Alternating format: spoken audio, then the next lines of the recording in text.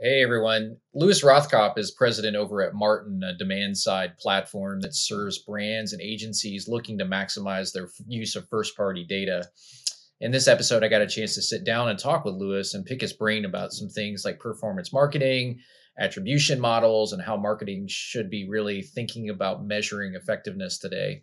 There's a massive shift right now in each of these topics, and it was fun to sit down and chat with somebody who's living and breathing this stuff every day. Let's get into it. So, Lewis, it's great having you on the show. It's great to be here, Eric. Thank you so much for having me. Yeah, absolutely. And so I think for the audience, if maybe it would just be useful just to tell them a little bit about you, your background, sort of what brought you to Martin and, like where you're at today, what you guys do. Yeah, absolutely. So I'm Louis. I'm the president of a company called Martin. We're a demand side platform that helps marketers buy media across pools of supply on which they're able to reach their target audiences.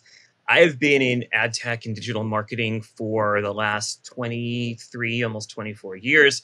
And I saw a lot during that time. A lot that has evolved and grown and changed over the past 2+ decades, and a lot that hasn't, almost inexplicably so. And one of those areas is helping marketers understand, is my marketing working, right? It sounds elementary. It sounds like kind of the basic thing you'd want to know is you're throwing money at something. But, for way too long, marketers have not been able to really get a full understanding of the causal relationship between their advertising and the consumer taking the requested action. So we think that's nuts. We think that should be better. I think that's nuts and should be better. I spent the most of my career thus far on the supply side, really worked on helping to grow the industry, took it as far as I could on the sell side, and then eventually came to believe that in order to make real change, you got to be on the demand side because that's, of course, where the money is.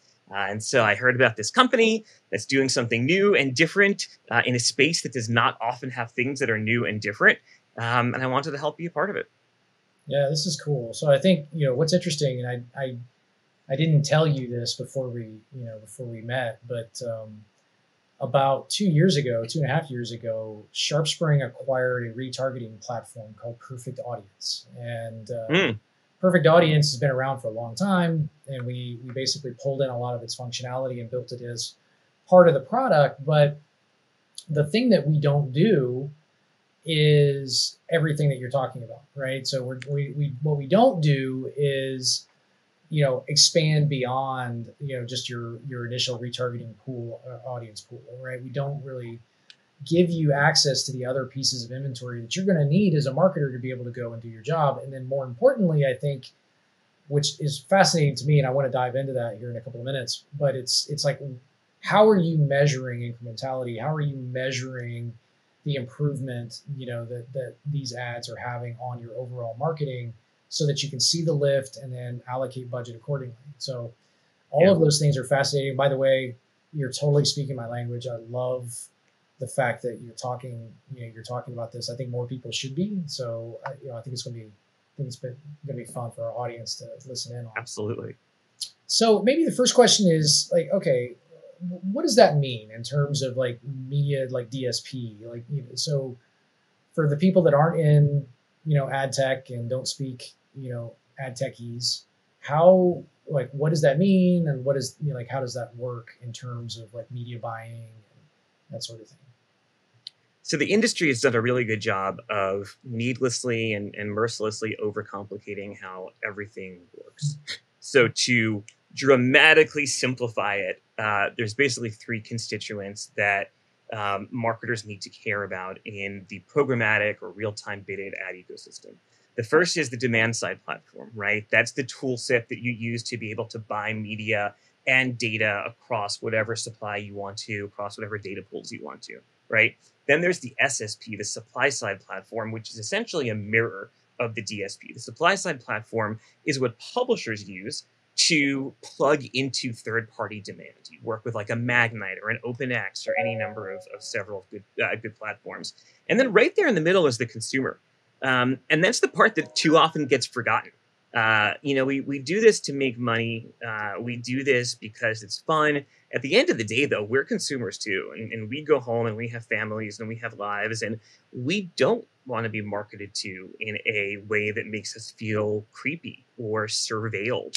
And so a big part of getting the industry on the right path, you're seeing lots of regulation over in the EU, GDPR, California, CCPA. I think there's similar legislation working its way through the state houses of just about every other state. Consumers are being loud. They want their data under their control. And it's not a crazy ask. And so that's sort of mega trend number one that's happening is how do you continue to build this industry and this business with an equal amount of precision and accuracy when you can't get to use some of the tools that you historically used for precision and accuracy. The second part of that goes back to what we said a moment ago, which is if you really want to be accurate and you really want to be precise and you really want to make sure that your marketing dollars count, then don't waste money.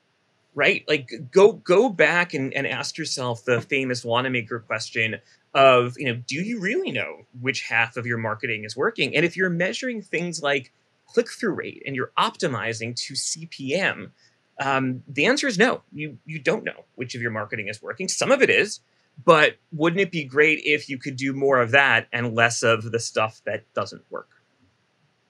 So that's interesting, right? So, one of the things that I think marketers get stuck on are these vanity metrics, right? And cost per lead, CPM, you just mentioned that one, right? And at the end of the day, and like if anybody has been a listener for any length of time, they hear me get up on my soapbox and I talk about how I really fundamentally dislike, anything that is really like MQL or for a B2B audience, for a B2C audience, it's, some sort of like acquisition. But, I think the question becomes like, we spend so much time talking about those early indicators that really at the end of the day don't lead to either sales pipeline or actual revenue, right? On the B2B side. On the B2C side, it's obviously a transaction, right, of some sort. And the way that we talk about it ourselves and the way that I do it internally is like, I'm looking at my CRM and I'm saying like, what is actually creating, like what kind of advertising activity, what kind of media, what kind of marketing activity am I rolling out that is actually generating the kind of opportunities for my sales team that they will actually go and and close. And, I joke about this a lot. I'm a really hard, client when it comes to like working with agencies, not because I think I'm particularly mean or anything. It's just the fact that I know how to sort of game the system, right? Yeah. If I was an agency and I just had to get scored on or comped on number of MQLs or, number of leads up, up top, I can do that for less than $1 a pop, right? I mean, it's really super inexpensive and I can hit my number every single month. The problem is 2, 3, 4 months down the road, whatever the sales cycle is, the longer the sales cycle, the more wiggle room I get to have, right? If I'm unscrupulous. Yeah. And, they ultimately end up never closing, right? I got, 5,000 MQLs that I'm driving and I'm, thumbs up. Everybody's like slapping, high fives all the way around. But ultimately the sales team is struggling because they're hitting half of their quota. And ultimately, the CFO is like, what the heck? And so I think, like, let's talk about that, right? So, you talk about being able to measure it. And what does that mean for you? How does your platform actually do that? And then what does that mean for me in my context that I just gave? Yeah, great point and great question. In almost any industry, there are metrics you can look at to make yourself feel good. There's also metrics you can look at because you want to make yourself feel good and or you're super lazy or you're super unsophisticated. And so those metrics continue to exist because some people just like the dopamine. They just like to open up the thing and see impressions and clicks. They're like, oh, it must be working. I'm going to go, to lunch now. But are you really, to use your CFO example, like, so what? Like, you've got the vanity metric of the click-through. Do people who click, are they any more inherently qualified than those who don't? I don't know. Are they going to buy a product? Do they have enough money to buy the product? Or are they just an enthusiast, let alone an intender? Yeah. I don't know. It's not knowable, and so the only way to really understand whether your advertising is working is to conduct randomly controlled trials. And it's very simple, similar how we do it to how the drug companies do trials. Um, of course, the difference is they're saving lives, and we're serving ads to eyeballs. But the idea is very similar, right? You want to create a methodology that eliminates as much bias and noise from the calculation as possible. You want to make it so that those metrics are available always on in the platform that you're using to buy. And you want to make it so that the metrics that you're seeing are immediately applicable to campaigns that are still running. So you could be doing everything right. You could be running a brand awareness targeted campaign, and you could have hired a market research firm to do surveys and studies and understand how effective the campaign was. But if you get that report 4 8 weeks after the campaign's over, now what, right? Like you just spent all this money to either hear something really, really good or hear something really, really bad. And so we're big fans of getting our clients data as close to real time as possible so that they can actually impact the campaign as it's running. So I think if if you're putting something like that together, where in an always on format, right? You're constantly gathering that feedback to figure out, what is the lift that you're getting. Do you how do you how do you think about that in terms of like tying it back into like a transactional platform, whatever e-commerce shopping cart or whatever you're using, or potentially a CRM if you're, I know you're more e-commerce leaning, but I think about both of those. Like, how do you, like, offline server side, is there a way to be able to track back and understand a little bit more about like what's actually driving that incrementality? Yeah, so no question that closing the loop is absolutely critical. And Mm-hmm. and using us as an example, we measure incrementality at all stages of the funnel. Some of our clients only want to do bottom funnel, some top. Several of them want to do full funnel. Keep all their buys in one platform, see all the reports together. And depending upon where in the funnel the target is, we've got a incrementality measurement option that should work well for you, right? So in the case of brand awareness or brand lift or brand sentiment, we work with a company called Lucid. They're one of the largest, I believe, panels of consumers, panel of panels, I think they call it.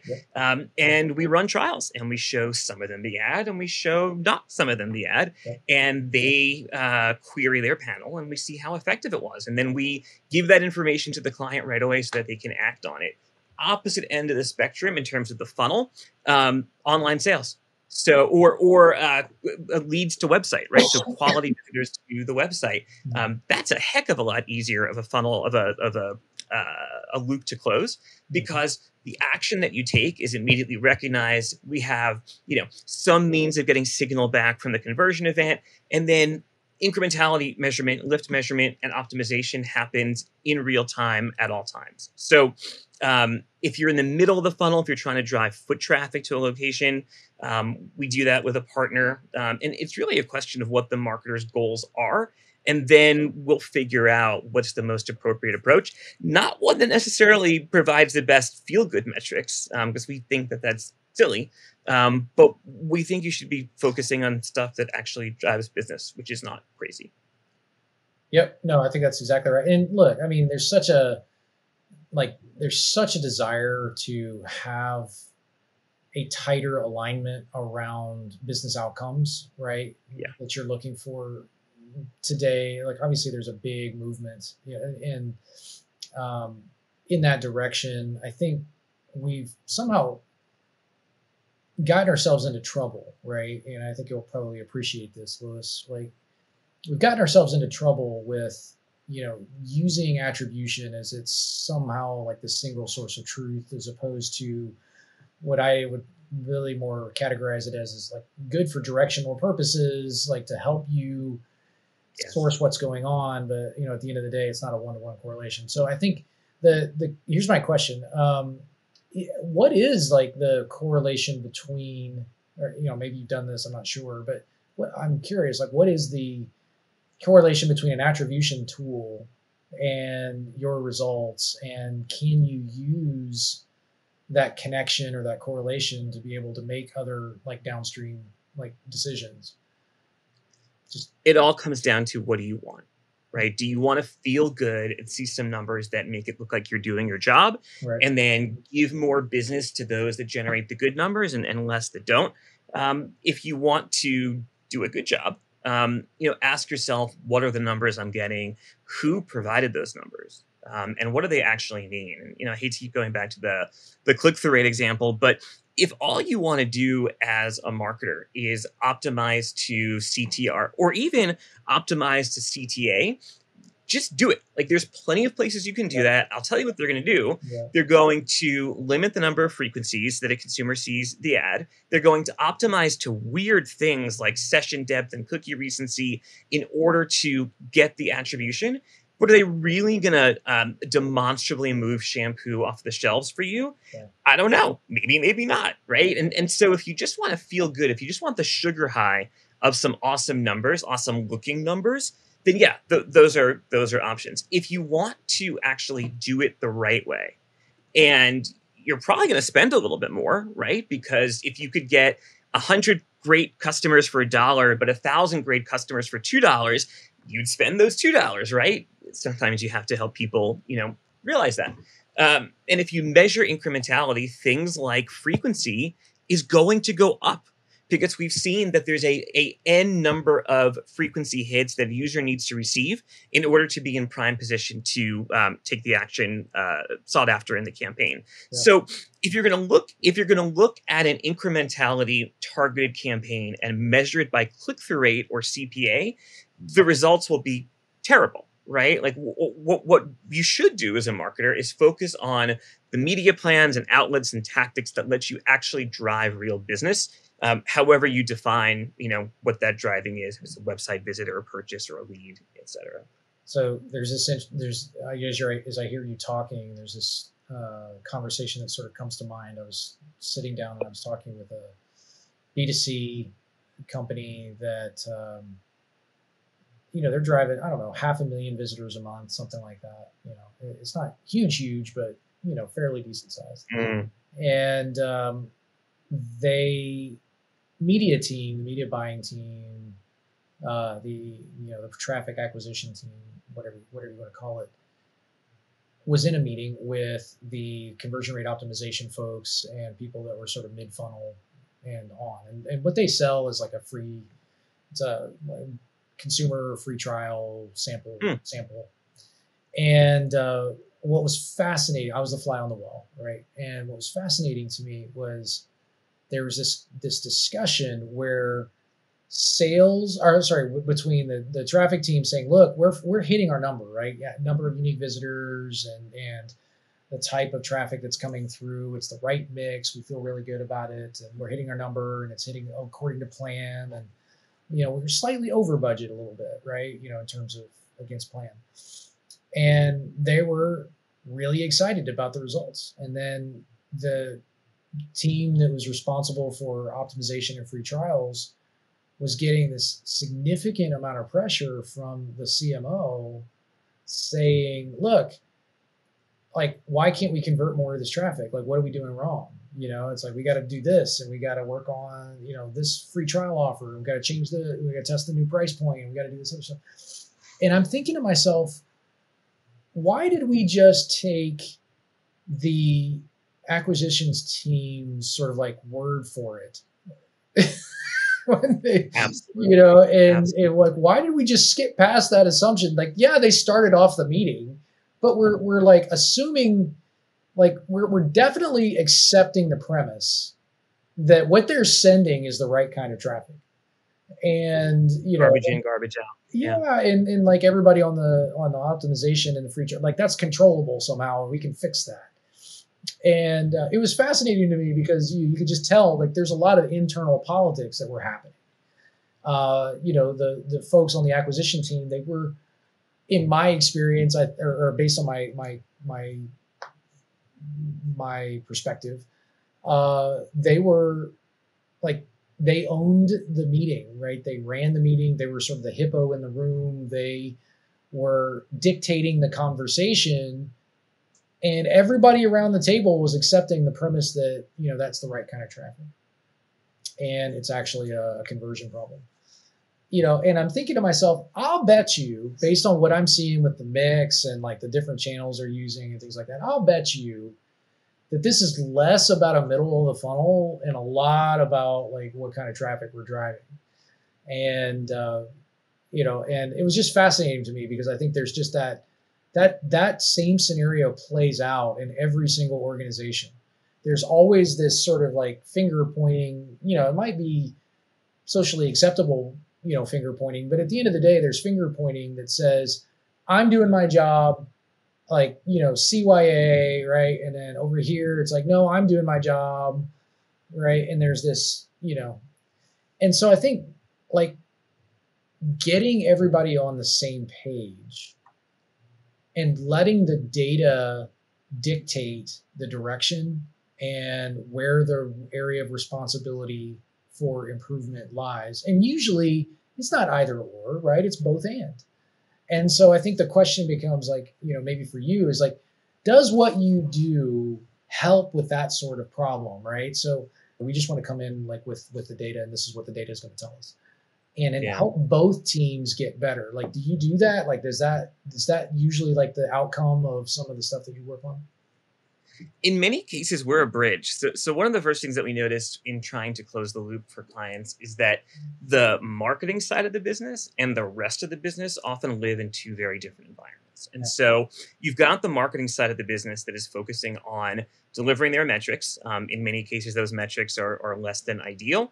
And then you've got the sales side of the business and the production side of the business and all of the recipients of benefit from the marketing, and just like a big cubicle wall between those two sides. And until you break down that wall, you're going to be operating your business in silos. And, then you're going to have these sort of circular firing squads that you had suggested. One of the reasons, this is my opinion, that the latest wave of DTC companies has just completely blown away just about every space that they have sought to differentiate is because you don't have, generally speaking, massive political operations internally. You don't have, internecine politics. You don't have, horse trading. You don't have one person saying, well, campaign failed because the creative was terrible, and the other person saying, no, the campaign failed because the targeting was terrible. You just have a team. And I think larger marketers are started to see that and are running really, really sharp organizations, managing to the things, again, that actually drive the business forward.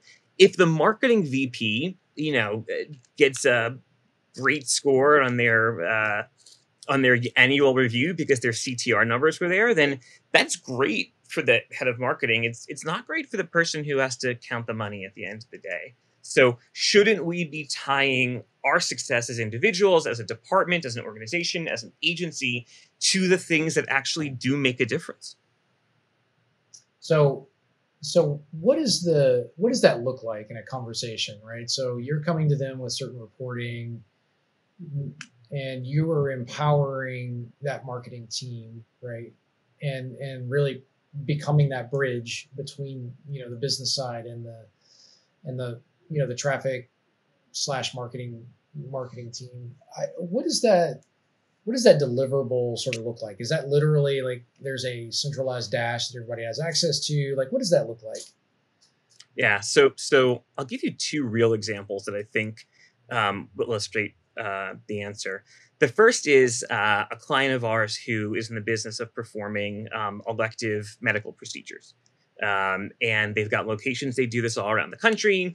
Like anything else, you got to market it. You've got consumers who are interested, consumers who don't know that they're interested yet. Yeah. And so they spend money on advertising. And one of the first things they realized was that it does not make sense for us to spend money on advertising where I don't have places that people can come and get this procedure done. So let's not show them ads. And so what we do when we run campaigns for them is we do a dip into their appointment booking system in real time. And so we will know if this ad is about to be surfaced to a consumer who does not have any available appointments in the next 2 months, let's just not show it to them, or let's bid very, very little to them, versus if I know this person is in a location where there's an abundance of availability open, let's spend more money to show this to them. Another example is retailers and e-commerce companies that do loyalty programs. So we have a client that really bases their business around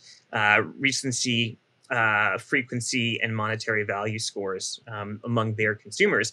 And then based upon what those scores are for the anonymous consumer that has an opportunity to be served an ad, that ad will be bid on more or less or not at all, depending upon how likely it is for the user will convert, based upon what the marketer knows and based upon what we know as the demand side platform. And so, long answer to your short question,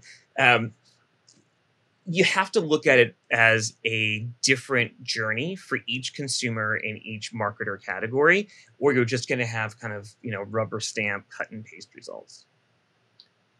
So if you were to, I don't know if this is possible or not, and so feel free to say no, but do you have an example, a case study kind of concept case, where you could just sort of walk us through, like, a client came to you with a particular problem, right? And they came to you and they said, look, this is what we're trying to solve, and can you help us? And sort of like tell us like why they came to you, what you were trying to solve, and then maybe like what were the results? Like walk us through that, because I think that's, like, I'm listening to what you're saying and I'm saying, wow, this is interesting. Like I could think about us using this, right? Where like we have different use cases where we would potentially benefit from something like this. Just kind of curious, like walk us through that. Like somebody calls you up one day and says, hey, here's my issue. Yeah, so I'll try to play two sides of that conversation. So, hi, here's my issue. Great. Thank you for bringing your issue to us. You want to spend some money on marketing. You don't really know how well it's working. What's your target? Like, what's your goal? Well, my goal is to sell more shampoo. Cool. Do you sell it direct? Do you sell it through a retail location? Only through a retail location. Okay, great. So what do you know about your consumers? Nothing, because we sell only through retail. Our consumers are the stores in which we sell the stuff. So we've been wanting for a long time to build an open dialogue with end users, but we've just never done it because that's not how the business has been structured. But boy, I see that like joessoaps.com is taking the world by storm, and I don't want them to start cutting into my soap profits. So what do you do? Well, the first thing you do is you think about what unique data that you have. Like, what asset do you have that nobody else can get? What do you know about your customers, about your consumers, that nobody else does? And if you use the soap example, like maybe you don't have names and addresses and phone numbers of consumers, but you certainly have a plot on the map, I'm sure, of the locations where stores sell more and less of your amazing soap. And you probably even have some competitive intelligence on where your peer companies are selling soap. And so, great, that's data point number one. Data point number two, you probably know something about when people choose to buy soap. Like, what are the things that happen in a person's life or day? Well, it's 90 degrees out, and air conditioning is too expensive this year, and so everyone sweats and everyone smells. So now would be a really good time in the cities in which it is north of 90 degrees, put up an ad that says, oh, you're sweating a little bit. Like, now would be a great time to get some soap. So now you've taken two different pieces of information. The first is something that only you know about your consumers, right? Second is something that anybody can know about the weather. Third piece of information is third-party data, right? So we know who we want to show these to geographically. We know when we want to show them based upon, the weather of the moment. But what else do we want to do to target them? Do we want to reach out to people who are in a particular age bracket? Do we want to reach out to men or women? Do we want to reach out to people with these interests? And then the challenge that you've got there very often is a marketer will see the menu of data targeting options and just like be staring at it forever, because there are so many options, so many different permutations of different segments. And so then you do that, and then you run a estimate of how much, like, what's the scale, right? Like, are you now targeting with all of those parameters an audience of millions, or are you targeting an audience of tens? And if it's tens, you should probably back up and rethink your targeting. If it's millions, then maybe you want to start thinking about other elements that help you decide what to bid for impression wise and where and why. And that's where we can come in as well and take the algorithms that we've developed and tune them to our clients' business. So, the medical procedure company is an example of that. The loyalty card data is an example of that. We work with a quick serve restaurant that ran different advertising depending upon the weather. They had some research that said people buy this product when it's hot out and people buy this product when it's cold out, and they do it at this time of day. And so taking all of that data and then having the discipline to look at it when it's done and not say, oh, the CTR was 1%, must have done great. Or the CTR was 0.1%, we did terribly. But actually say, well, no, how many more sandwiches were rung up on the POS at the locations that consumers saw this, right? How many more appointments were booked that were qualified to turn into the actual procedure? How many more in-store visits were there? Et cetera, et cetera. You get the idea.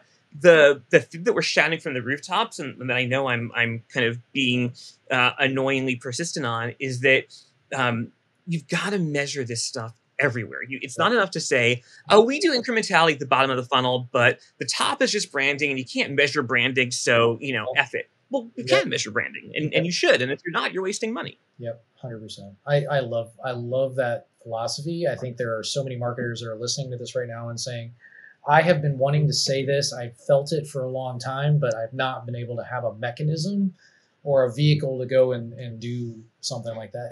And I think one of the questions I think probably people are having is like, okay, well, this probably requires a ridiculously large budget to go and execute against. Like, what is a budget that is realistic to be able to measure and test like this, to be able to get that kind of feedback, that kind of loop going?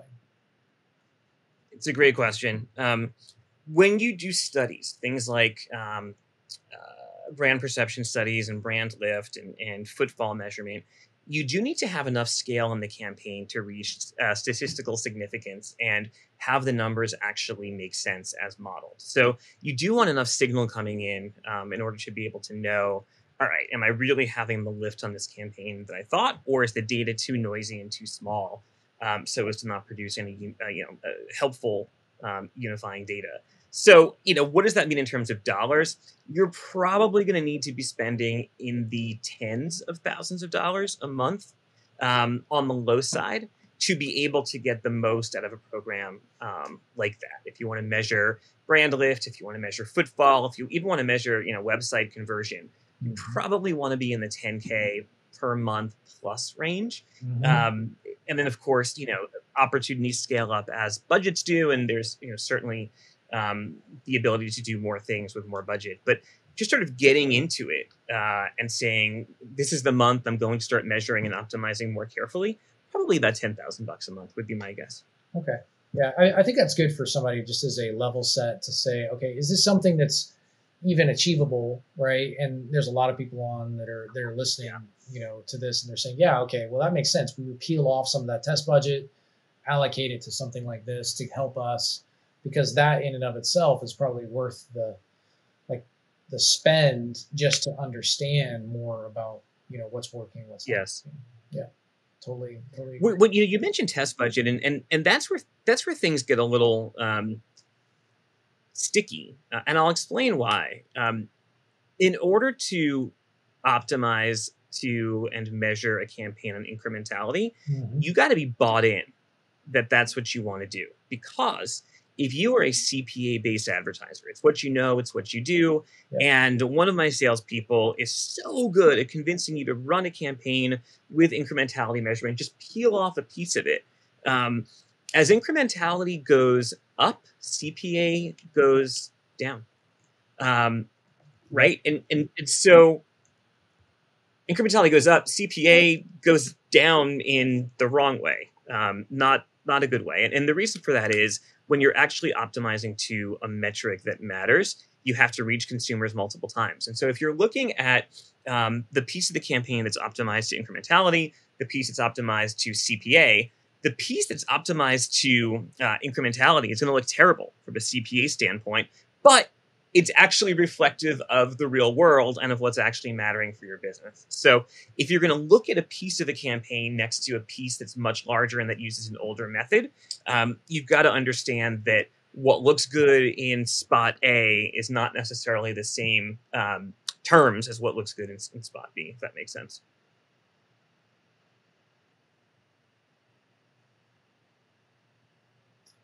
Sorry, you cut out there for me like just a second Oh, ago.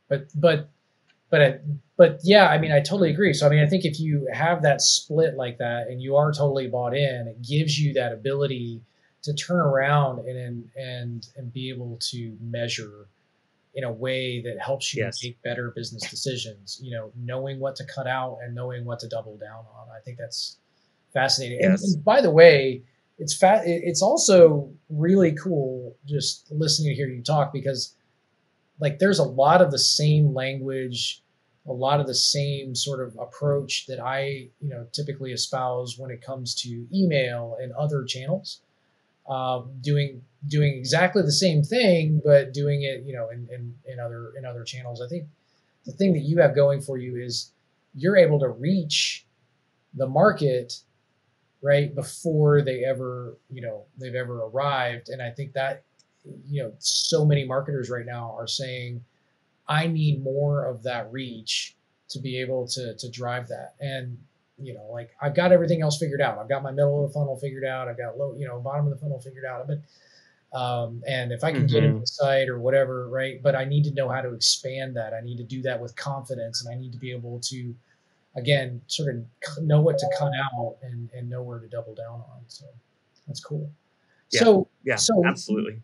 so Lewis, I mean, do you have any questions for me?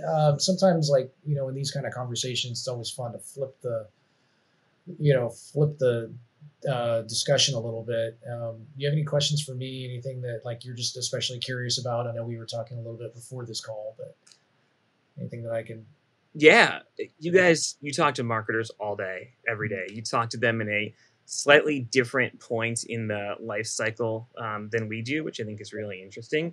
Yeah. Do you think that particularly B2B marketers are open to the notion of next gen measurement, really understanding what's working? Or do you think there are just too many ingrained, hardwired inefficiencies so that if someone's, Yeah. MBO is a 1% click through rate, like that's just not changing? Like Yeah. how hopeful do you Yeah. think we should be? I think very hopeful. I mean, there's a major movement that's happening right now, specifically in B2B, around sort of the breaking down of the notion that attribution is you know again that single source of truth and not in reality flawed.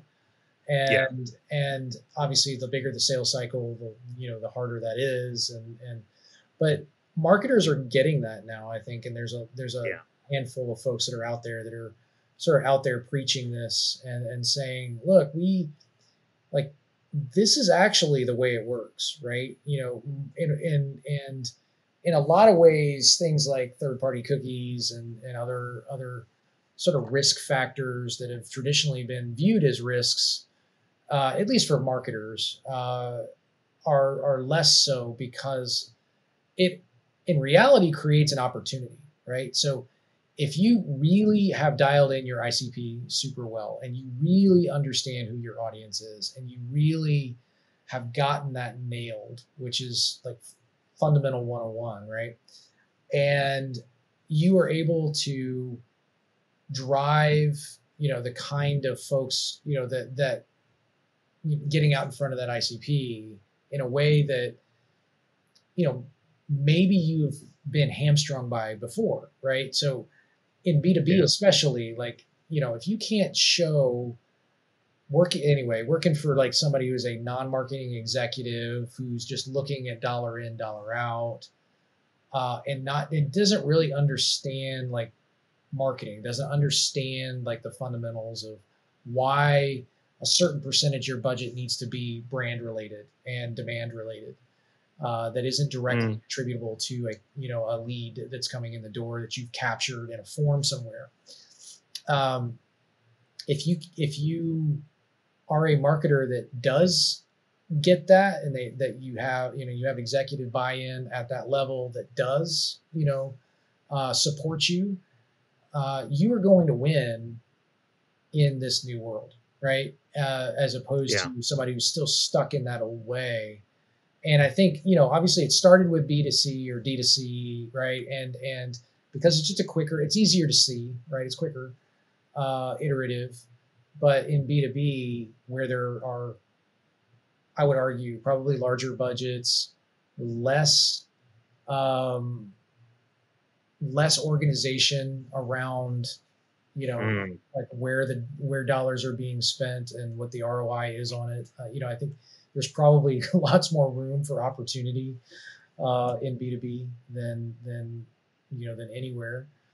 So those are all things I would point to as being encouraging, sort of data points That is encouraging. within this movement, right? That's happening. So yeah, yeah, Yeah. it's fun. Yeah, for sure. Yeah.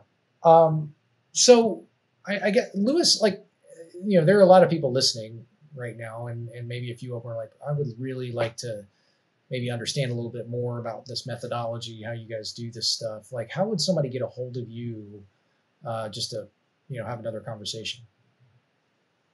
Yeah, so hello at martin.ai will get you to me and to some other astonishingly smarter than me people. And look, if you want to buy from us, great. We've got a website, martin.ai. If you don't want to buy from us, that's great too. One of our core values is the free diffusion of knowledge in the industry. So if you just want to go to our website and you're like, you know what, I don't have the need for DSP, I don't have the budget for DSP, whatever, but I want to get some good POVs and case studies and white papers on all things programmatic marketing and incrementality measurement centric, just come do it. Yeah. Just come do it. Martin.ai, you click on news, you see all that stuff. And if we can help, we'd love to.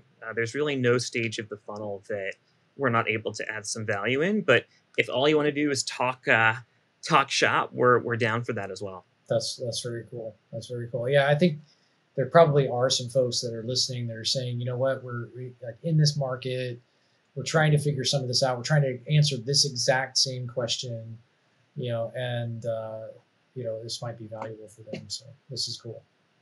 Lewis, Yeah. thanks for joining us, man. This is awesome. I appreciate it. Thank you. I had a blast. Really appreciate you having me on. Yeah. All right.